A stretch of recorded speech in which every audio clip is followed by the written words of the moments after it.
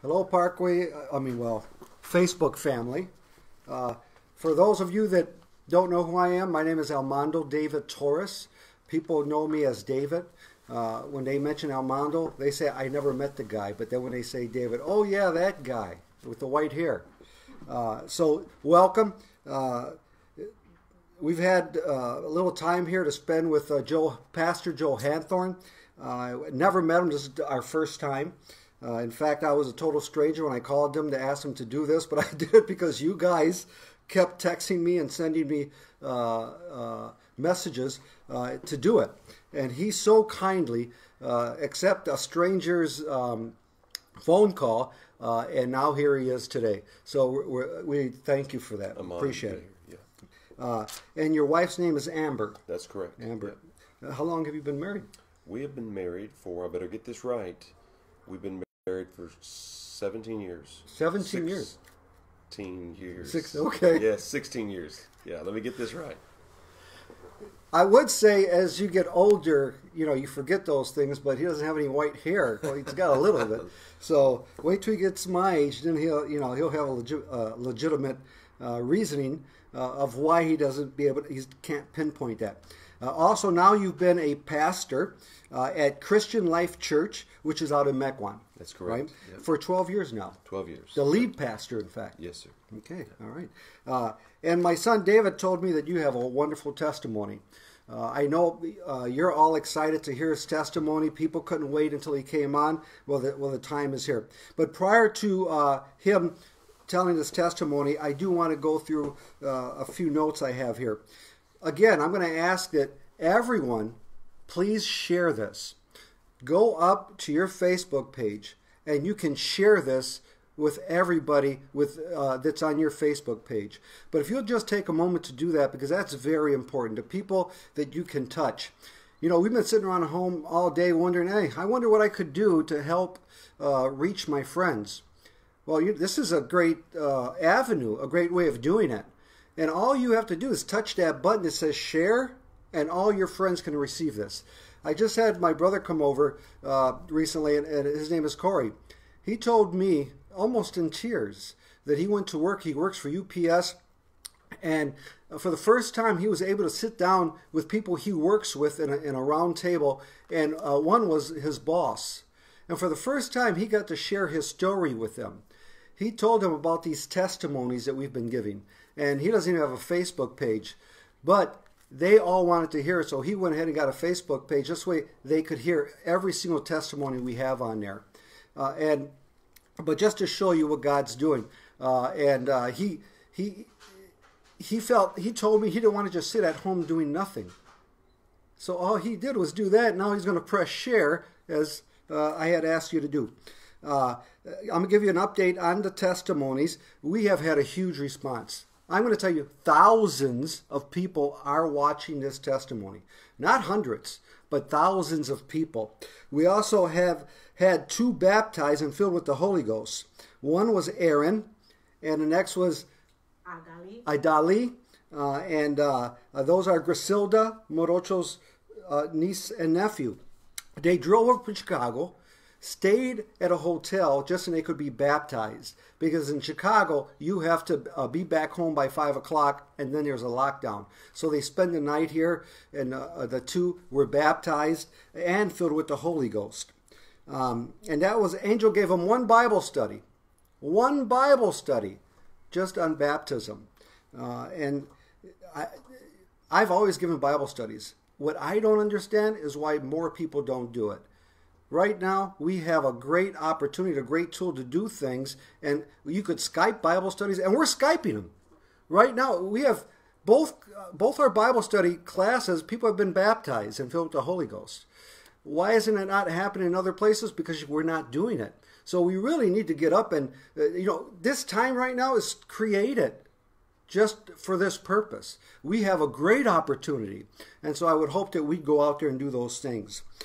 We have a big following in Africa, and this is for you, Dana, because you love going out to Kenya, and you guys are doing a great job. We have all kinds of people that are our friends from Kenya. We have pastors, apostolic, one God, fearing men of God that had joined our Facebook page. And not just one, but several. And we have pastors from all over at this point. With Jenny Miller, now we also have an Asian group of people coming in. And I know everyone loved Jenny Miller's testimony. She is going to finish that in the following week. She has part 2 to it. Also, we posted Pastor Art Wilson and Mike Brown. They had about a 30-minute clip, and it was referenced to end-time scenarios. And what they talked about was the ID 2020. So I highly recommend, when you get a chance, you don't want to miss that. If you want to know what's going on, if you want the pulse of God to see what's going on throughout our world, you're going to want to watch that. I also put out a clip that took 30 minutes, and it was, will the church go through the wrath of God? People are constantly asking me all kinds of questions. Go watch that. It's a 30-minute clip. It's not an hour and a half to 2-hour Bible study that I normally do. Go that, and I think it's going to touch your heart. Also, we have Gerald McLean. He will be testifying on the 30th. That's a Thursday. This Thursday, in fact. If you can't see it live, it's going to be pre-recorded. It's going to be on our Facebook page. And share those. When you guys get that and you watch those things later, it's at 5:30. At 5:30 is when we're going to carry that live. You can always share that. Any of our material, you can put it on your webpage and share it. Okay? All this is free. I'm going to tell you, the caliber of ministers, preachers, evangelists that we have giving testimonies, it's nowhere else. You can't find it. This is the only place you can find it. And we're telling you, take the material and put it out there. Okay? Also, and I already told you about Jenny Miller. With that, I am going to... I'm going to let Pastor... I'm going to have Pastor Joe Hanthorn. He's going to take it from here, and he will close in prayer. And I do have some things that I want to finish off with that I'll talk to you once he's done. Pastor, thank you very much. Brother Torres, thank you for the opportunity to be here. I appreciate it. And it is a privilege and an honor to be able to share my testimony. It is something that I have been able to do on a number of occasions, and I certainly don't take it lightly. I count it an honor and a privilege to be able to share what the Lord has done in my life, and I treat this as a great privilege and a great honor. So thank you for tuning in and giving me the opportunity just to share a little bit of what God has done in my life over the last 25 years or so. I'll start at the beginning. I was raised in an apostolic home. I grew up in Christian school. Went to a wonderful church. It was a growing, vibrant church in the late 70s and early 80s. Parents were very committed. My dad was a Bible study teacher. My dad had made a promise to God before my brother and I were born in 74 and in 76, respectively, that he would live for God if God gave him children.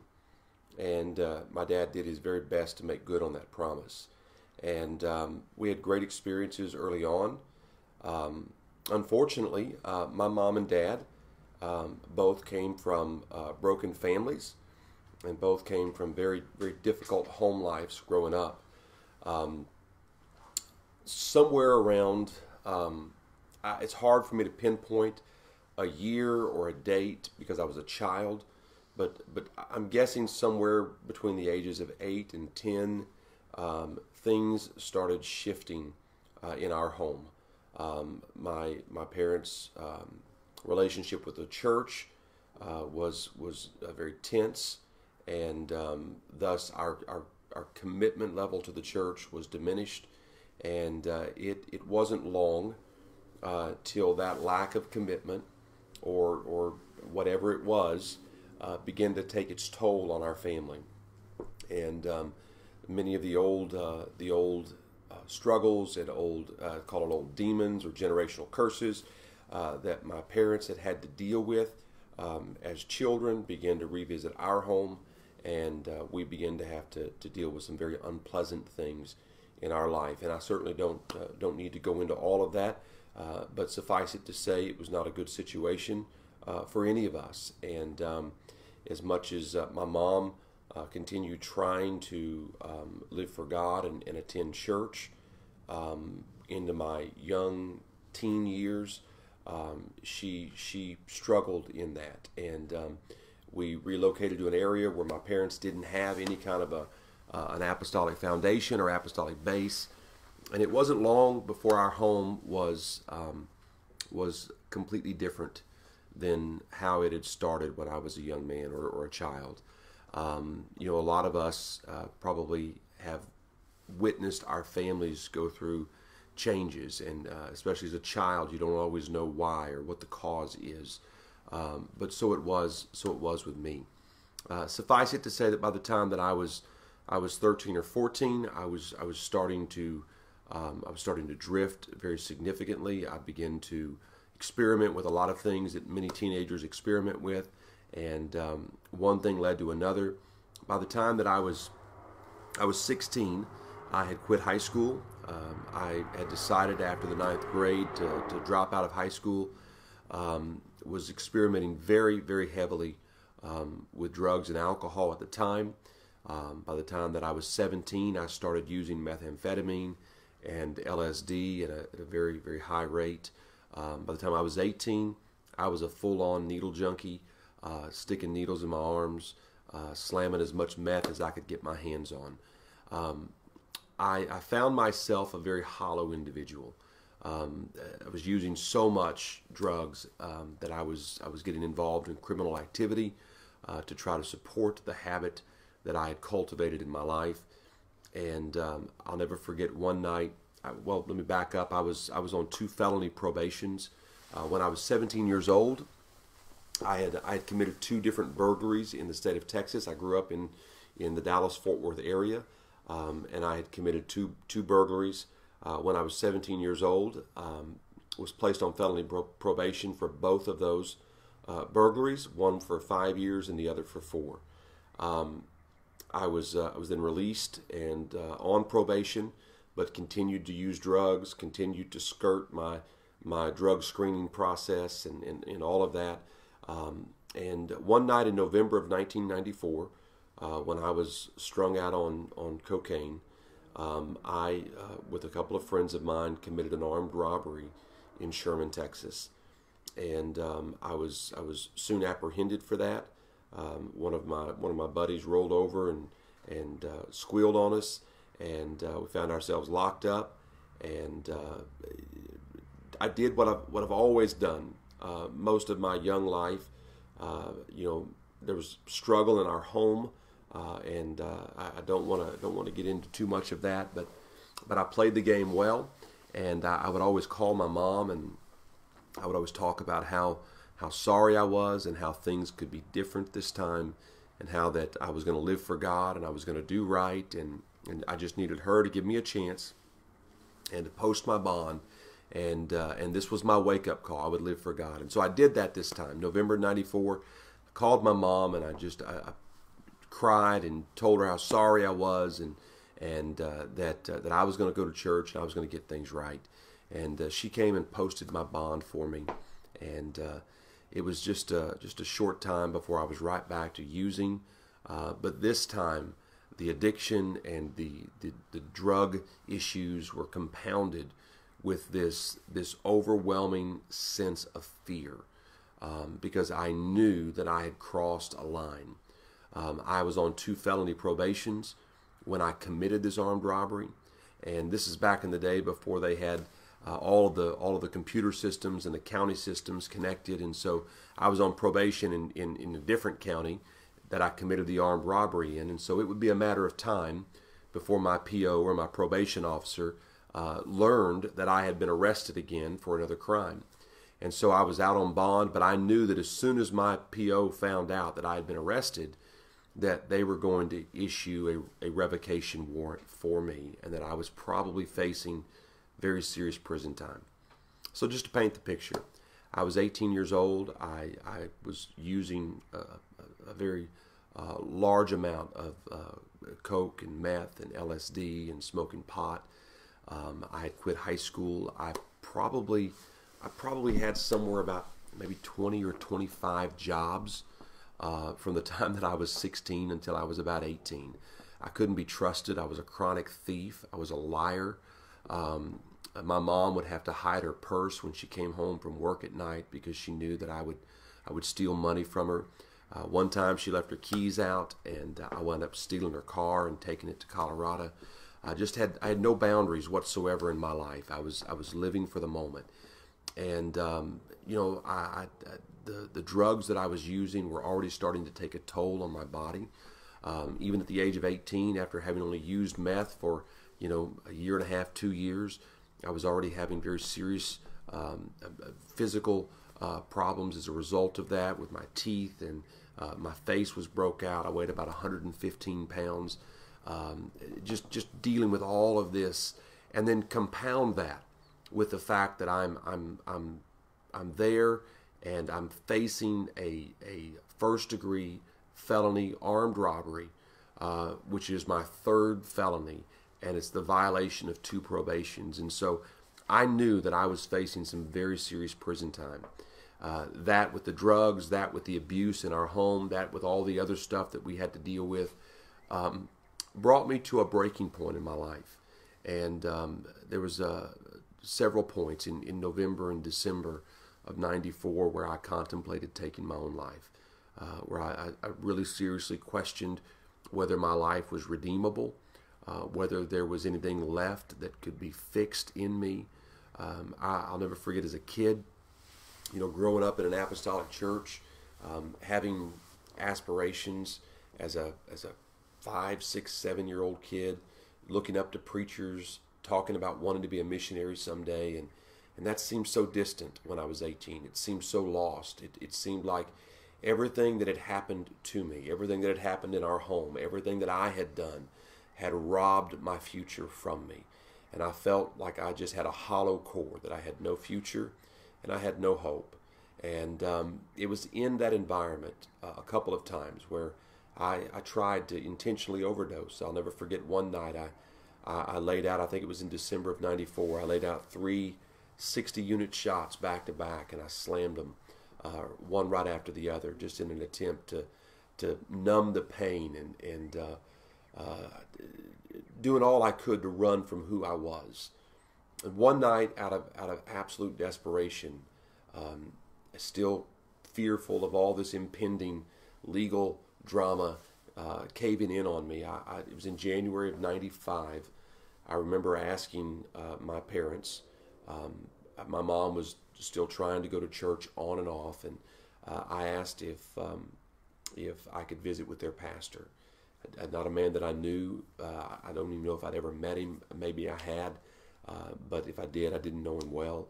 And I remember going to the little church that night in Sherman, Texas, and I sat in front of this preacher, and I just began to tell him how messed up my life was, and how hopeless I felt, and how I felt like there was no answer. And I'm a 9th grade dropout. I've got this addiction. I've got some health issues going on. I can't hardly concentrate from all the LSD that all the acid that I've been tripping. And then I've got all this fear of the future. And I'll never forget just pouring my heart out to him that night.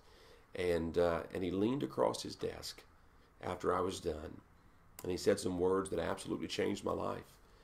He said, "Son, God is not your bail bondsman." He said, "But if you're looking for life change, God is, in fact, in the life-changing business." And those words, it was challenging, but it was medicine for my soul. It spoke hope into my life right where I was. No games with God. But if you're serious about life change, God is still in the life-changing business. He began to talk to me about repentance, and before we were done that evening, I remember getting down at a little chair in his office and just started to open my heart. And I had been such a liar. I'd been such a con. And I would lie even when lying didn't make sense. And all of a sudden, here I am before God, starting to say things about myself that I wouldn't share with anybody else. Starting to be real with God, starting to be honest with God. And I just started pouring my heart out. Tears just began to fall from my eyes. And I wept into the cushion of that chair and just really had a broken spirit about me. And there was and that comes with repentance. Brokenness is a part of repentance. It's acknowledging the wrong in our life, but it's also a surrender. You're always going to be broken when you surrender. You can't surrender to God without breaking the hardness of your own human heart. And I got up from that encounter that night, and I remember going home, and I felt clean. I felt like I'd emptied a lot out. I felt like I'd had a load lifted off of me in that moment of repentance. But I also sensed when I got home that repentance wasn't complete, that there was still a part of repentance that I needed to act upon. See, repentance isn't just sorrow. The Bible talks about a godly sorrow that leads to repentance, not to be repented of. But there's also the sorrow over the fact that I'm in a mess. We can also sometimes, I remember one young man told me not long ago, he said, I would come to the altar and pray, and everybody thought I was praying through, and he said, I was just having an emotional breakdown. And I think sometimes people aren't ready to repent. They're just emotionally overwhelmed, and they're just having an emotional moment. Repentance isn't just the emotion. It involves the emotion. But it's more than that. I remember going home after I had that emotional moment, that breaking moment. And coupled with that emotion was this call of God, this sense that if I wanted to be different, I could be. But that I had to be willing to take some steps and make some decisions that would free God up to start the restorative process in my life. And one of those things that I needed to do was I needed to get rid of some stuff. And so I remember going through my room that night, and I had posters and I had music. I was into the grunge scene in the early 90s. I loved mosh pits and Stone Temple Pilots and Pantera and Sepultura and all those bands, and was into all that nonsense. And I got all of my music, and I threw all my CDs away. I ripped posters off the wall, and I went to a little stash that I had on one of the shelves in my room, and I had probably somewhere between $2,000 and $3,000 worth of fronted dope, both meth and coke. And it was dope that I was selling for a dealer. I had cut it so that I could use some of it, and it wasn't something I could give back to him. I had to sell it so I could pay him, so I wouldn't be in trouble with him. And I remember taking those baggies and going into the restroom and standing over the commode there in my parents' bathroom and arguing with myself because I didn't want to flush this dope. I knew that if I did this, there was going to be trouble. I knew that my dealer was not going to take that very well. For me to owe him $2,000 or $3,000 and not have the dope or not have the money to pay him. But I also knew that I didn't need to worry about the outcome. That at some point I had to make decisions based on right and wrong, not on what was convenient or expedient for me. And I remember standing over the toilet and something broke in me. And I realized that if I ever wanted to be different, that I had to take a stand. And I had to draw a line about what I was going to do, what I believed, and what I wanted for my future. And it was then that I started just throwing those little baggies into the toilet. I broke my needles. I threw those away. And for the next 2 weeks or so, I struggled. I mean, I had a raging addiction. I was battling depression in my mind. All of the relationship challenges from the past were weighing on me. And here I was trying to make a step toward God. I had done the right thing. I had flushed this dope, and there was a line drawn, but the battle was not over. The battle was far from over for my soul. And for the next 2.5, 3 weeks maybe, I struggled immensely, questioning whether I even needed to go back to church. And one Sunday night, I remember riding with my mom to the church, and I was there that night, and I sat in the back. My head was shaved bald. I had a ponytail growing out of the top of my head. I had body piercings all over. I was wearing a cut-off flannel shirt, rocking all my tats, and just had this little bit of an attitude still going on. And I remember sitting at the back of the sanctuary that night, and my pastor preached. I couldn't tell you what he preached. And I just kind of sat back there with this smug look on my face. And I got up 2 or 3 times to go out and smoke a cigarette during the service, and would come back in and just kind of sit there, very stoic, very unmoved. It was a small church, maybe 60 or 70 people, so I was very noticeable in that small group of people. The pastor finished and gave the altar call, and others were up praying, and I remember he came back by me during the altar call, and he said, "Joe, I want to pray for you." And I expected one of those, "Oh, God, touch his heart. God, help him. God, help him move in his life." And I didn't get that. He put his hand on my shoulder, and he simply said this. He said, "God, I pray that you would give Joe a profound fear and respect for your dealing with him and your working in his life." You know, the Bible teaches us that the fear of the Lord is the beginning of wisdom. And I needed that night. I didn't know how bad I needed that, but I needed that. As soon as he prayed that, I got up and I started to go outside and smoke another cigarette. And I stopped in the bathroom on the way out, and I was washing my hands. And I remember looking in the mirror, and it was as if God took the blinders off of my eyes, and I saw what an absolutely disgusting wretch I was. What a liar, what a fraud I was.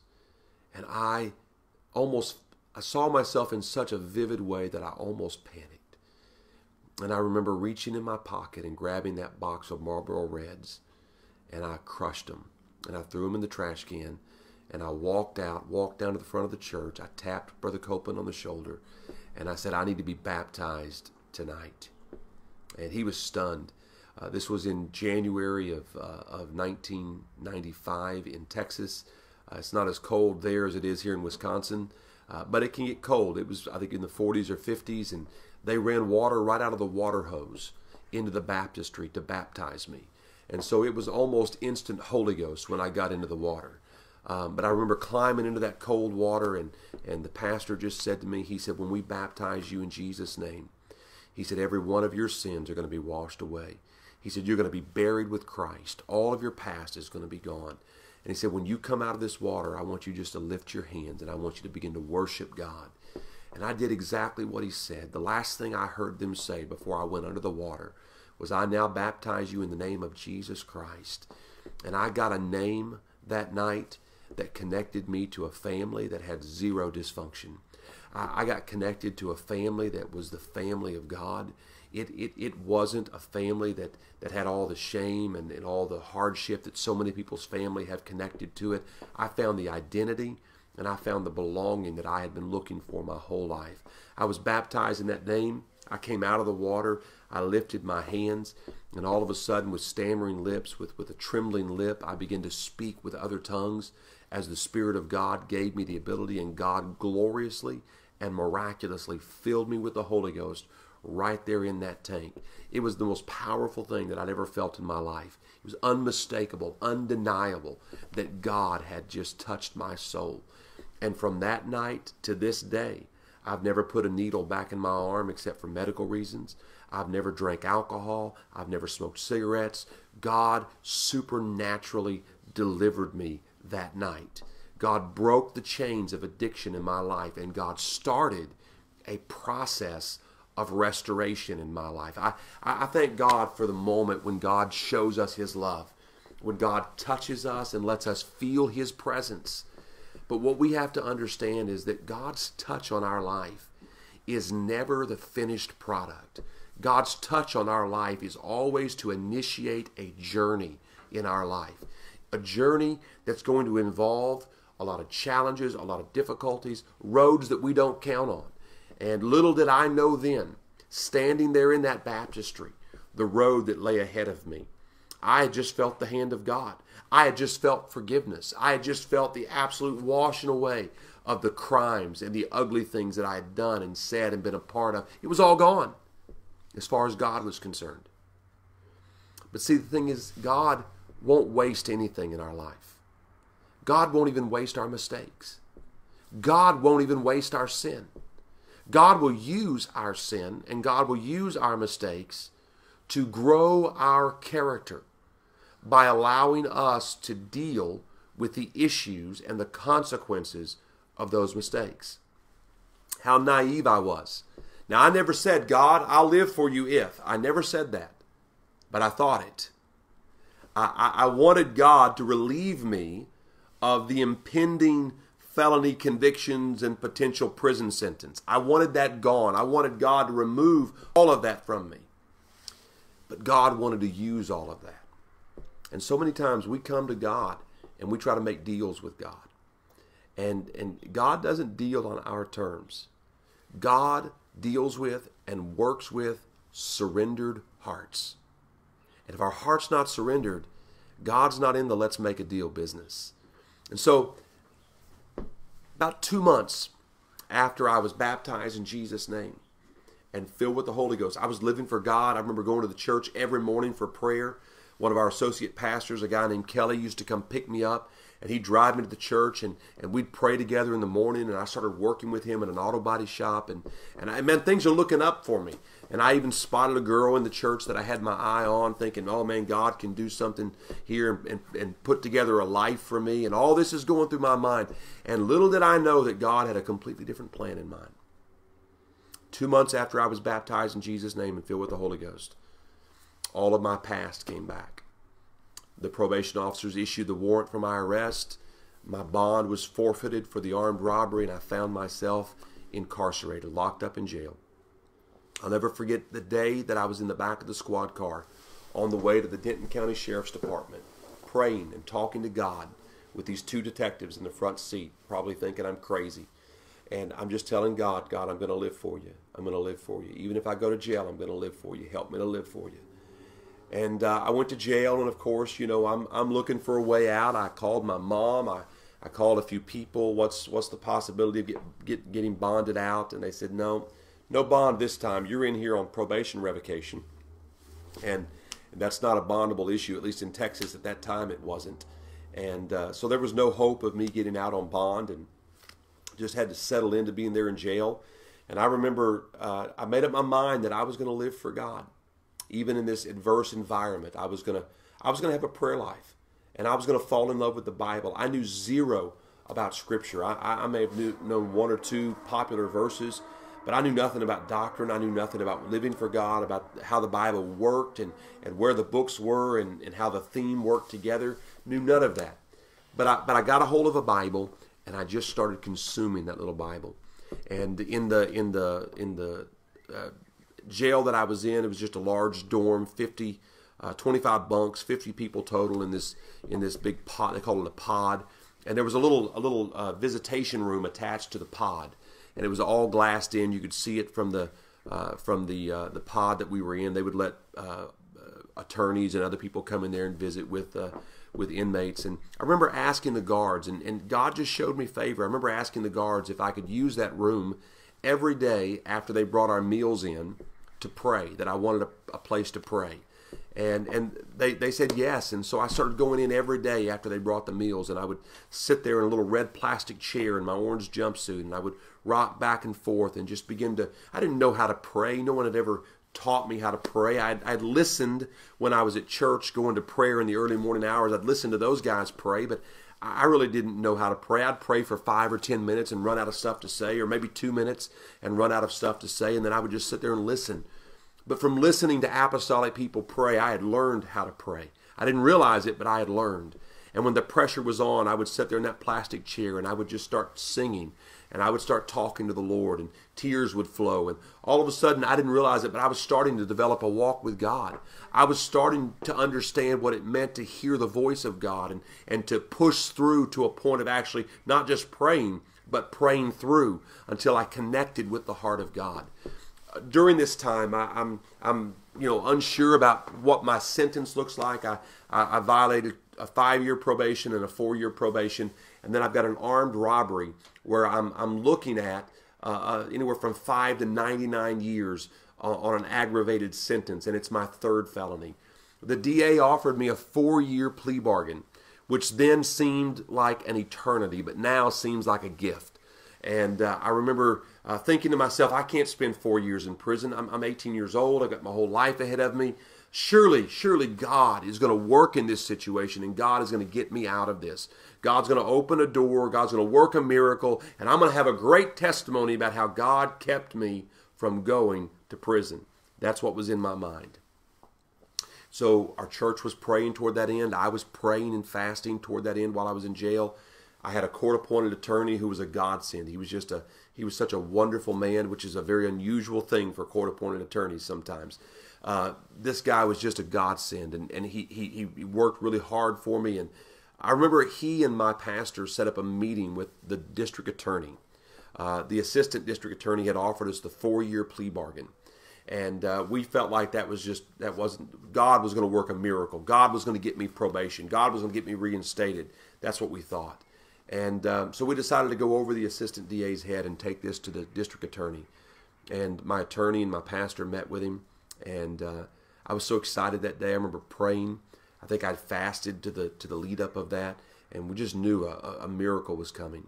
And I got on the little collect phone, and I called my attorney's office. I think it was probably 4 or 5 o'clock in the afternoon, and I said, Scott, when I got him on the phone, I said, Scott, give me the good news. And he said, Joe, there's no good news to give you. He said, when I spoke to the district attorney and he looked at your file, he said that his assistant had made a mistake and that there was no way that they could offer you 4 years, that you are a 3-time loser. This is your 3rd felony. And the least they could offer you would be a 20-year prison sentence with a minimum of 16 served. Now, for an 18-year-old, that's the end of my world. I mean, that's the equivalent of my life being spent in prison. It was incomprehensible for me. The hurt in that moment is hard for me to describe to you. The temptation to feel like God failed me was huge. But I had developed a habit. One of the things that I just told our young people in our church is habit will always take you further than desire. And I had developed a habit of prayer. And that habit held me in a moment when my world had been turned upside down. And I remember going into that little room that the officers would make available for me after that phone call. And I remember sitting there doing what I had learned to do. And I just started praying. I was numb all over. My mind was just blown from the realization that I'm probably going to spend 16 years in prison. I couldn't take it to jury trial. I was guilty. My buddy had rolled over on me. They had all the facts they needed. I would have been found guilty in a heartbeat, facing a jury. I'd have been in big trouble. And so my only hope was a plea bargain, and now my only hope had turned to a minimum of 16 years.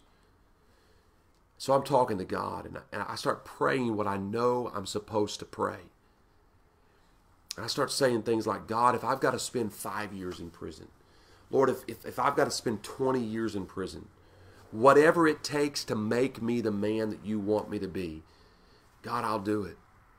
Lord, whatever you need to do to me to get me right, and whatever I've got to go through to become the person you want me to be, I'll do it. And then I prayed the most important prayer of my life.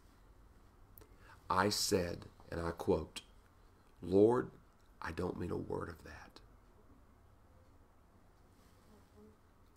But would you bring me to a place in my life that I could say things like that and really mean them? And the minute I said that, my heart broke. And all of the numbness from the shock of the revelation of 16 years in prison was gone. And the brokenness and the tenderness of God filled that moment. And it was like God said, okay, son, I finally got you in a really vulnerable, surrendered position where I can start building you up. That position would have to be tested again and again over the next 5 years. Eventually, I was given an opportunity to plea bargain again. My attorney just made some pretty amazing moves. Again, court appointed. It was a God thing. And they wound up giving me an 8-year plea bargain. And so I signed to 8 years there, 8 years for another one, and 4 years for the other one. So a total of 20 years, all served concurrently. So it was really an 8-year sentence, but a total of 20 years. And I wound up serving 5 years and 2 months in a maximum security prison. I was locked up from the time that I was 18 until I was 24. God had started a journey. God had spoken hope into my life. God had filled me with the Holy Ghost. But God was not going to waste my sin. And God was not going to waste my past. I was going to have to deal with the consequences of those mistakes, because God was going to use those consequences to build my future. So many times we hate the consequences, the memories of our past. But what we have to understand is God will not waste anything in our story. God doesn't just erase it and say, okay, it's gone, let's pretend like it never happened. God says, I'm going to erase the consequences eternally, but I'm going to use the temporal consequences. I'm going to use the memories. I'm going to use the other. I'm going to deepen you by this. And so God began to work in my life. 5 years in prison, I fell in love with my Bible. I consumed my Bible. I remember one pastor came to see me at the request of my parents, and he brought me one of the greatest gifts that I ever got in my life. It was a teacher's manual of exploring God's Word without the spiral bound, because I may kill somebody or kill myself with it. Gave me the loose leaf Exploring God's Word teacher's manual, and I ate it. I consumed it. I taught myself exploring God's Word in prison, and just fell in love with my Bible. I could take you to my office today and show you several Bibles that literally are falling apart because I just got into them. And I let the Lord lead me and deepen me. And 5 years of prison, I don't have time tonight to go into everything, but 5 years in prison, I faced some very serious, fearful times where I was threatened physically. Prison is an immensely racial environment, at least it is in Texas. And I had the blacks that didn't care for me. They were out to get me because I was this white boy. I had the whites that hated me because I was not down for the Aryan cause. I didn't really have any problems with the Hispanic group in there, but I was caught all the time between the whites and the blacks. And my first day on a prison unit there at Clemens Unit, I did some time in Huntsville, but also did some time south of Houston in a place called Brazoria, the Clemens Unit. And my first day there was a race riot that kicked off. I was gassed multiple times throughout my time of being there because I got caught up in riots. There were men who were actually killed on the unit that I was at. It was a very, very dangerous environment. I remember one time walking down the hallway on our way to the chow hall and looking up and seeing a guard on a catwalk with a gas mask on holding a riot gun. And I thought to myself, man, what kind of a place am I in? And yet God had me right where He wanted me. While I was in prison, I not only deepened in my walk with God, I had the opportunity to teach Bible studies. I watched men receive the Holy Ghost, both in chapel services, but also in our jail cells. Prayed with men. I remember standing in Huntsville in a jail cell one time with me and one of my cellmates, with him standing there with his hands lifted up, praying for him that God would fill him with the Holy Ghost. I remember teaching officers Bible studies. God opened doors for me repeatedly. But the biggest thing that God did in my life was He taught me to trust the process. I didn't understand the process. When I got turned down for my first parole, I didn't understand the process. When I prayed for my second parole after I think a year and a half or so, and I didn't get that parole, I didn't understand the process. When I got turned down for my third parole, I still didn't understand the process. And then God, when it was His time, God opened the door on my fourth parole for me to get out of prison. And I was released from prison in May of 2000. I could tell you stories about how God spared me one time when the Aryan Circle put a hit out on me because I wasn't down for the cause, or when another guy tried to make me his personal possession in a very tense environment. And yet God intervened every time. Not one time was I ever molested. Not one time was I ever assaulted. God preserved me. I found to be true the word of God when He says, the angel of the Lord encampeth round about them that fear Him. God knows how to protect us. I remember one night when I was threatened by a man, and I've told this story before. A guy told me that I was going to either get with him or pay for protection, or that he was going to take me out. And he had a couple of guys on the unit that already belonged to him. He was a seasoned veteran. He had punked some guys, and I hope that's okay. I don't mean to be too raw here, but some things that happened, and so he told me I had till 7 o'clock that night to make up my mind what I wanted to do. I remember going back to my cell. I was on the third tier. It was 4 tiers high, 25 cells long. And I remember going back to my cell and just staying there that night. And for the next couple of days, I wouldn't come out of my cell. I was scared out of my mind. I felt like nobody in the world knew where I was.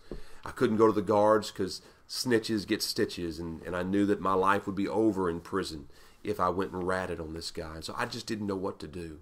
And I remember sitting there in that little cell. I started quoting a passage of Scripture I'd memorized out of the book of Psalm 142, where it says, I cried unto the Lord with my voice, and with my voice unto the Lord I poured out my supplication. I showed before him my complaint. When my spirit was overwhelmed within me, then thou knewest my path. I looked on my right hand and beheld no man would know me. Refuge failed me. No man cared for my soul. Then I cried unto thee, O Lord, and said, Thou art my refuge and my portion in the land of the living. Attend unto my cry, for I am brought very low. Deliver me from my persecutors, for they are stronger than I. Bring my soul out of prison, that I may praise thy name. The righteous shall compass me about, for thou shalt deal bountifully with me. And I prayed that prayer, and I prayed that prayer, and I prayed that prayer over and over again, until finally, in that darkness, the heavens opened up, and God's presence met me in that little cell.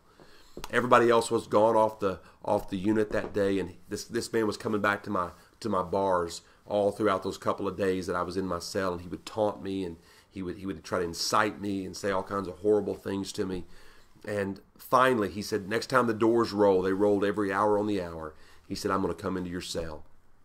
I knew then I didn't want to be in a cell alone with this guy, so I came out. When the doors rolled, I grabbed my Bible, and I felt like the Lord had spoken to me and given me assurance. And so I went into the day room. And this man, this would-be provocateur, this man who he was going to be a perpetrator against me.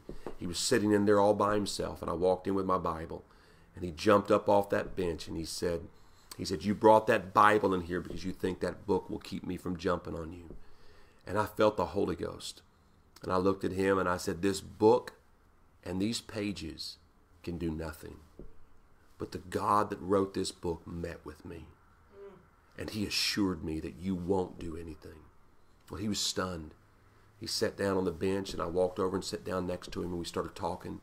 I started sharing my testimony with him for the next 3 hours. I just began to talk to him about God, about the love of God, about restoration. And he told me things like, I tried being a Christian once. And I said, but have you ever received the Holy Ghost? Have you ever been filled with God's Spirit? And he hadn't. So I told him about it. He wound up coming to church with me that very next Sunday. He told me at the end of that conversation, he said, I don't know why. He said, but I'm going to let you make it. And I didn't say to him, but I know why. He could think he did it, but I knew who was in charge of that whole situation.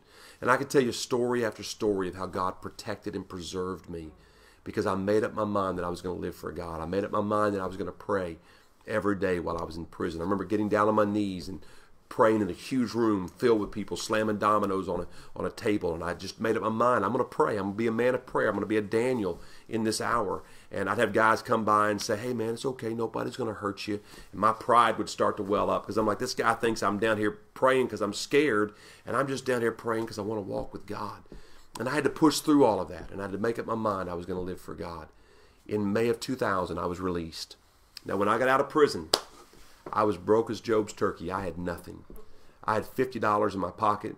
I had a pair of prison-issued pants. I had a pair of prison-issued shoes. I had a shirt that they had gotten from Goodwill probably and thrown at me. I had a bus ticket.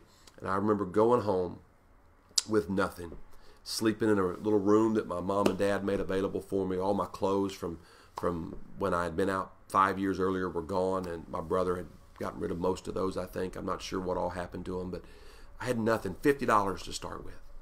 But I had the Holy Ghost. And I had a God that had done a work in my life that I didn't really fully understand at that point. He had led me through the process of forgiving people, forgiving family members, and releasing people while I was in prison. Healed my heart in areas that I didn't even understand. And I got out and I started going to church, and God started putting things back together. I got a job in the oil field for a while and worked on a workover rig in Texas. It was hot, hard work. I did it just long enough to know I needed an education. And I remember starting school I got out in May of 2000, started school at the community college in August of that year. Didn't know what I wanted to do. And I remember going onto the campus. I felt dumb. I was a ninth grade high school dropout. I was a felon. I had this record, and I had a GED, and I saw all these other students there, and I just felt like I didn't belong. But the Lord just calmed my spirit, and I wound up doing very well that year. I made the dean's list. The next 3 years, God helped me and blessed me. I got almost a full ride scholarship to a prestigious 4-year liberal arts school. I wanted to be a high school coach and a history teacher. And so my junior year of college, I was working in the church. The pastor that had been there when I prayed through was now having me work with youth in our church.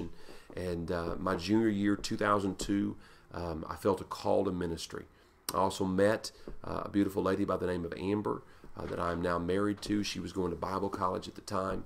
And my senior year, we got married on spring break. Went ahead and finished my degree, but I knew by my senior year that God had called me into full-time ministry. Started traveling a little bit, preaching, eventually accepted an opportunity as an administrative pastor, a full-time job in Dallas, and we were there for 3 years. And then we were in Orlando metro area for about a year, serving at a church there.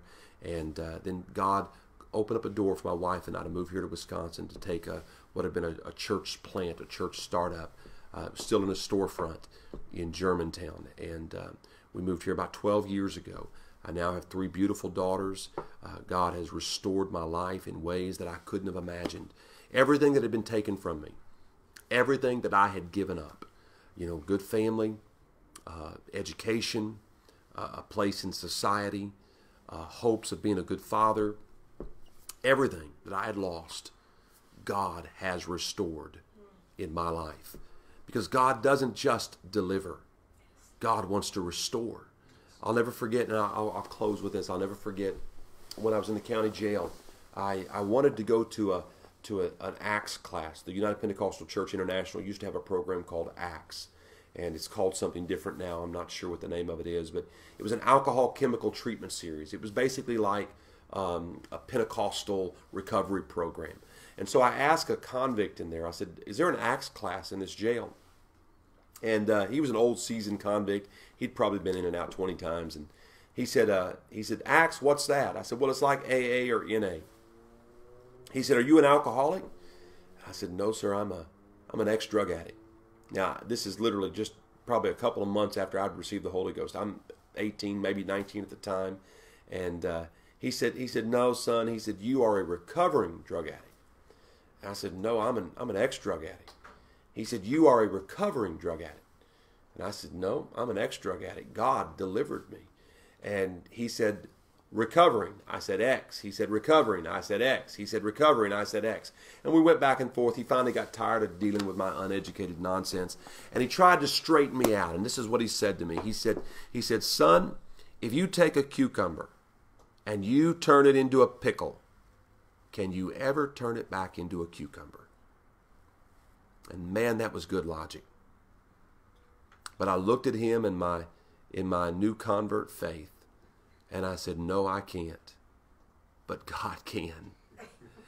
And the same God that turned the water into wine, the same God that opened blinded eyes, He has power to not only extract the vinegar from our life, but He doesn't leave us a shriveled up pickle. He restores all the areas of our life, and He uses the pain and the brokenness and the mistakes of our life to build and advance His future for us. But here's the thing. God will not do it on our timetable. We have got to be committed to His restorative process. If I had one word to drop in your spirit today, it would be process, process, process, process. Don't quit the process. Don't try to deal with God. It's about surrendering to God's time and God's process. It's about, I read something I said not long ago. You ever read one of your own quotes? You're like, wow, that was pretty good. I read a quote from myself the other day, and I was like, man, I don't know who said that, but that guy's pretty smart. And I said this, when you don't know what to do, improve. Just improve. Find an area to improve. There was so much I couldn't do in jail, but I could learn the Bible. There was so much that I couldn't do, but I could learn how to pray. There were so many areas of my life that I had no control over at that present moment. but I did what I could do in the moment. When you don't know what else to do, improve. Improve where you are. Improve what you can do. Learn to pray. Learn to touch God. Don't force God's hands on issues. Trust that God loves you and that God is building a future and a process that you couldn't possibly build if you did it on your own. I'll never forget a song that I heard when I was in one of the darkest moments of my life. Is during this time when I was uncertain about my future in the county jail. And I remember hearing a song come on the radio. I could borrow a little headset from another inmate there, and I would listen to the Christian radio station. And I don't even know what song this is, but I've never forgotten the words to it. The chorus goes something like this: if I'd had my way, I would have been wading through the river when you wanted me to walk upon the sea. If I'd had my way, all of my wants and my whims and my wishes, you knew how weak and how shallow I would be. So I'll trust your wisdom over mine, because you have proven all the time that in my narrow way of seeing things, I leave the best behind sometimes, and I might not have stayed this close if I'd had my way. God wants to restore your life. I don't know who's listening to this, and I don't know what kind of brokenness you're coming out of, but I can tell you there's no broken heart that God cannot heal. There's no twisted past that God cannot redeem and restore. But it begins with submission and repentance before God. Somebody asked me one time, how do you go from being a convict to being a pastor? How do you go from being a convict to a guy who preaches conferences and whatever I've done in the past? I was preaching a men's conference one time and had a guy ask me that. He said, how do you go from being a convict to preaching conferences? And I said, well, it's not like there's a formula out there for it. But I will tell you this, that there's two principles that will guide your life to wherever God wants to take you. And that is unconditional commitment to God. Yes. That even when it looks like God is not serving your purposes, you are still unconditionally committed to Him. Though He slay me, yet will I trust Him. And number two is submission to another man. And we don't like that number two. But without submission to another man, I would have wrecked my journey so many times. It is unconditional commitment to God and submission to spiritual leadership. And God will restore. If you're listening and you don't have a pastor in your life, you need to find an apostolic pastor who preaches the apostolic message. Listen, the message that changed my life, I'll never forget as a teenager, a broken teenager. And I'm not saying this. In fact, I won't even name the denomination. I remember going to a denominational church camp. And when they were done, I felt something in that camp. And I wanted to be different. I didn't want to be this young man that I was. And I remember they gave an invitation to accept Jesus as your personal Savior. And they said, if you want your life changed, just raise your hand or come up front. I don't remember what it was, but I remember responding. And they sent me to a little room to talk to a lady, a counselor. And she said, so you want to accept Jesus as your Savior? And I said, yes, I want to be different. I want to be changed. And so she took my hands and she said, now repeat these words after me. And I prayed the sinner's prayer after her. And she said the words and I said the words and she said the words and I said the words. And then when she was done, she looked at me and she said, how does it feel to be a Christian? And I looked at her and I was like, I don't think I would really know. This just seems kind of fake to me. This just seems kind of repeating your words. Where's the collision with God? Where's the moment with God that where my flesh meets His holiness, where I humble myself before Him? And that's what God wants to give you.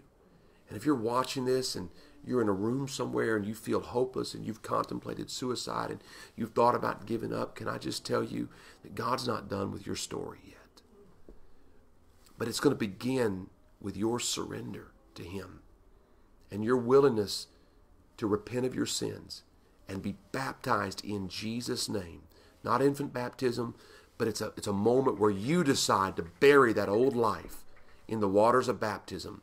Baptize in Jesus' name, and then God will fill you with the Holy Ghost. And I promise you, the Bible says in Acts 1:8, you receive power after that the Holy Ghost has come upon you. Don't try to do this without the Holy Ghost, because it won't work. Don't try to have transformation in your life without the Holy Ghost, because you're going to stumble and it's going to be hard. The power you need to live for God comes through the power of the Holy Ghost. Changed my life. And I know that God is no respecter of persons, and I know that God will change your life as well. I'd like to pray with you right now and just ask the Lord to touch your heart wherever you're at, that you would be hungry for everything that God wants to do in your life. Let's pray together right now. Father, in Jesus' name, Lord, I plead the precious blood of Jesus over every man and woman who's listening to this testimony right now. I'm asking that you would touch their hearts. I pray that you would draw them by your Spirit. Lord, that the lies of the enemy that have been telling them that they are hopeless, that those lies would be brought to nothing right now. I bind those lies in the name of Jesus. God, I pray that you would draw them to repentance. It is your goodness that draws us to repentance. And I'm asking for that right now, God, for every young lady, every man that's listening to my voice. God, I pray that they would sense your presence and the tugging of your heart on their life. I pray right now, God, that they would be obedient to you, to be baptized in the name of Jesus Christ, that name that is above every name. And God, they would commit themselves to the process of restoration in your life. We plead that for them right now. In Jesus' precious name we ask, and we give you the glory and the honor for it. Amen. Amen. Amen. Oh, that was powerful. Thank you for sharing that. Yes, sir. You know, he shared something with us that a lot of us don't want to share. He opened his heart. There are some testimonies out there, very powerful, but people don't want to share them. What better time do we have as of now but to share those testimonies? I had told you the opportunity Angel and I had to teach our mom and dad a Bible study. Well, it was my testimony that they knew me at the age of 14 and the mess that I was. But then they also knew this other person. And so they accepted that challenge. And once I was able to give them that Bible study, they were both baptized and filled with the Holy Ghost. That's what we can do. Some people are taking their testimony it took God 30 years to build, and you're locking it in the safe to use it at a certain time. I don't think we have the right to lock God's testimony in any kind of safe. We need to open those safes, and we need to start testifying and talking to people, letting people know your story. When I was telling you that story about my brother-in-law, Corey, he works at UPS, and that round table, when he was talking to the 5 men that were in the area, and I believe he told me his supervisor was one of them. What I didn't tell you is that there was a woman. After it was done, she approached him, and she apologized for listening in on their conversation. And Corey told me that this woman, she had some needs, and one of the needs was she was empty. She's missing something in her life. And so Corey started to talk to her and share some things. And she said, "Could you please send me those testimonies? Because I'm hungry for something. I'm empty. And I believe after what you told them, that's what I want." And so he opened a Facebook page just so she could have that. And so I wanted to capitalize on that. Also, I am going to ask, there are many people that are in different types of churches watching us. I'm going to ask you to make sure you continue to support your churches. You know, sometimes we think because we're locked in, you haven't been in a church house, and so therefore we're not going to support the church at this point. I will tell you what Angel and I, we mailed ours in. Old way of doing things, right? I still do write checks, even though I use my cards, but we did that, okay? So please support your churches, because during this time, you know, it's not like at home our bills still come. They still get bills, okay? So let's do that. And let's start using our spiritual gifts. You have them. God's developed them. Don't stop. Right now is the time for that, okay? The Bible says that God's Spirit will take over at that one time in order to minister to somebody. If you have the Holy Ghost, God can use you during that time. And so don't stop reaching your families. We got to do that. The reason for this, hey, I told you, our family, there's about 90 to 100 of us. And it all started with my mother. And we continued. We prayed every Saturday for a whole year for the family members that were not saved. And it never occurred to me once that I was sacrificing Saturdays to do that. Our family, we remember doing that. And I will tell you, God started bringing one after the other. I want to thank you for tuning in. And God bless. And we will see you on Thursday at 5:30 with Gerald McLean's testimony. God bless you.